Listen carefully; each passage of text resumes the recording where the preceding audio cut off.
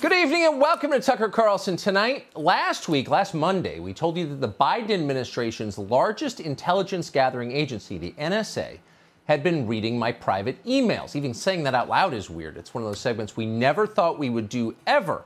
But the country has changed that much that fast. And honestly, the whole thing was kind of shocking. The government was spying on us? Come on. It seemed crazy, but it's true.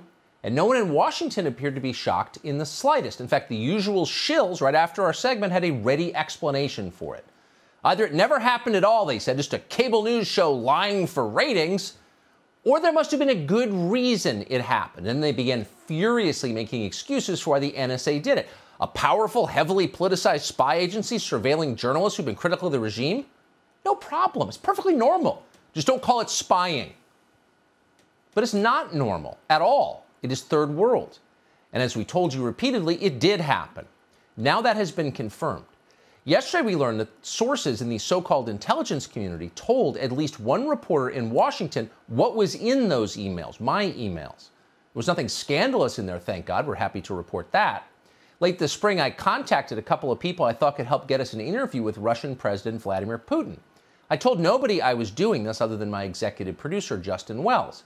I wasn't embarrassed about trying to interview Putin. He's obviously newsworthy. I'm an American citizen. I can interview anyone I want, and I plan to.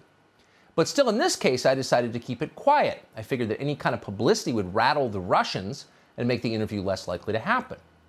But the Biden administration found out anyway by reading my emails.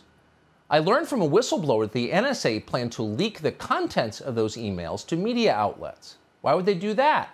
Well, the point, of course, was to paint me as a disloyal American, a Russian operative, been called that before, a stooge of the Kremlin, a traitor doing the bidding of a foreign adversary.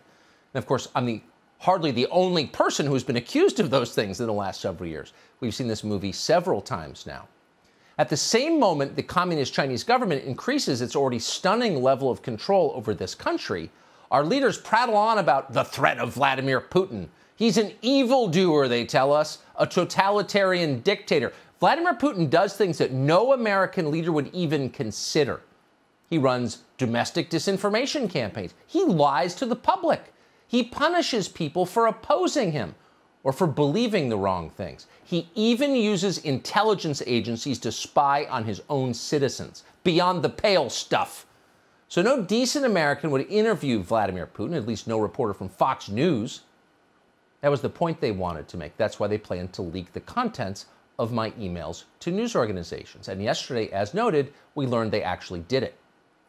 Even now, some in the media are claiming that we deserve this. Emailing with people who know Putin, are you? Of course the NSA is watching you. That's what you get. But that's hardly the point. By law, the NSA is required to keep secret the identities of American citizens who've been caught up in its vast domestic spying operations. So by law, I should have been identified internally merely as a U.S. journalist or American journalist. That's the law. But that's not how I was identified. I was identified by name. I was unmasked. People in the building learned who I was. And then my name and the contents of my emails left that building at the NSA and wound up with a news organization in Washington. That is illegal. In fact, it is precisely what this law was designed to prevent in the first place.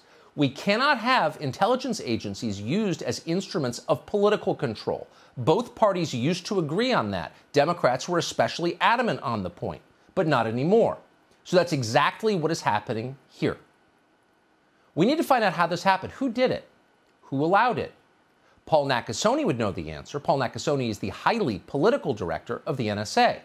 Paul Nakasone would have been required personally to approve my unmasking. That's how it works.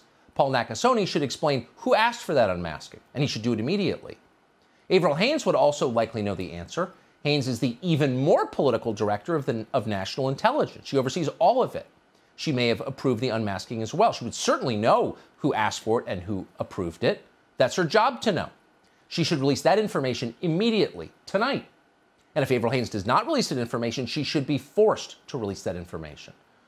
We don't have a lot of power. We're just a TV show, but we're going to keep pushing for that because it matters, not just to us, but to the entire country. You can't have a democracy in a place where unaccountable spy agencies keep people in line by leaking the contents of their emails, discrediting them. with their own emails, which they thought were private. You can't, it doesn't work if you allow that. And we suspect congressional Republicans will also demand an answer.